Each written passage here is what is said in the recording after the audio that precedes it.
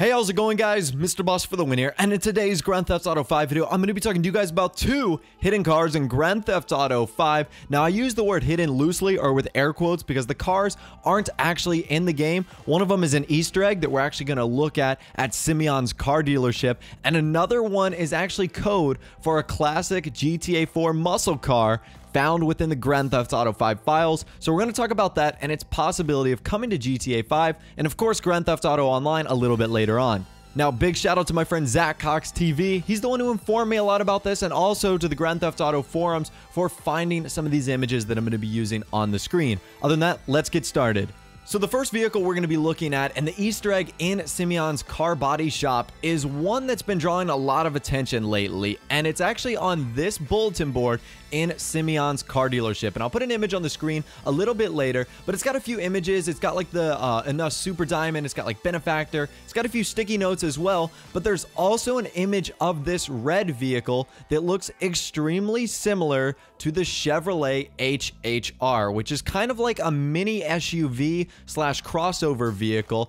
And it's interesting because it's located with all those other car brands, manufacturers, and vehicles that we see in the game. However, this car is not in the game. So who knows? Maybe Rockstar was just using this car as a prototype, or maybe it was content that was cut. We cannot assume everything we find, especially with the new opening of GTA 5 on the PC. A lot of more files and images are coming out. We can't assume that everything is going to be put into the game. We can only assume that it was either maybe cut content or has the possibility of returning a little bit later on with an update or with some sort of DLC or additional content. So I certainly do think that this prototype version of the Chevrolet HHR would be a cool addition to Grand Theft Auto Online or even GTA 5. Now, it's no super or sports car, but at this point, I'm just excited to possibly getting new vehicles at any time. It's been a while since we've gotten some new cars in Grand Theft Auto 5. I think even going back to like the Christmas DLC and even then to the Last Team Standing DLC, but we haven't gotten any really great cars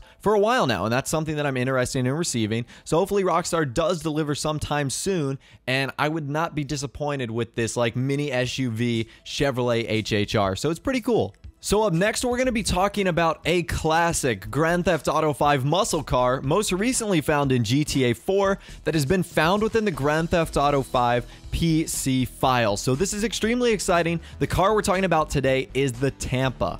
So I'll put this image on the screen right now, and another member of the Grand Theft Auto 5 community, ZZ Cool, was actually the one who put this up on Twitter, so I thought this was pretty interesting, and it's basically a bunch of files for the Tampa, and there's a bunch of things you can see, like attachments, like there would be in the Los Santos custom shop, like a splitter, options for the grill, there's even a death-proof option, which I think is pretty cool. There's also vehicle customizations like bug catchers, so that would be really awesome. You know, the Tampa would be extremely cool, especially if it was an armored version of the Tampa. Now, I'm going to show you guys what the Tampa could possibly look like. This is obviously from a Grand Theft Auto 4 mod, but nevertheless, if Rockstar adds any customization, even remotely similar to this, I think this has the possibility of being pretty cool. Not only is it a classic Grand Theft Auto car that interests me, but also it's the Tampa, which is awesome.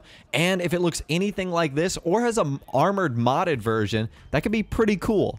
So anyways, I'd love to hear from you guys in the comment section down below about what you think of both of these quote-unquote hidden vehicles in Grand Theft Auto 5, the Chevy HHR, and also the Tampa findings that could lead to it coming in a future update.